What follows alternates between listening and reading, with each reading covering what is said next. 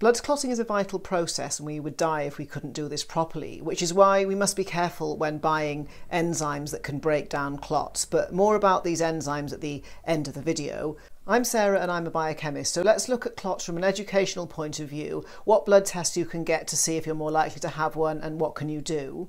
Some clot or thrombosis risks include high triglycerides, low HDL, high estrogen, high blood sugar and certain pharmaceuticals. First and foremost, change your way of eating if you've got high triglycerides, high blood sugar and low HDL, because what you're doing isn't working for you. Next, we have something called Nattokinase, which has been used to break down clots in the body. And this study here, interestingly, shows that the enzyme Nattokinase may be effective in breaking down the spike protein. Lumbrokinase dissolves fibrin and it's used to break down clots, like in this study here on strokes. Lumbrokinase has a low hemorrhage risk and a lot of people prefer Lumbrokinase over Nattokinase.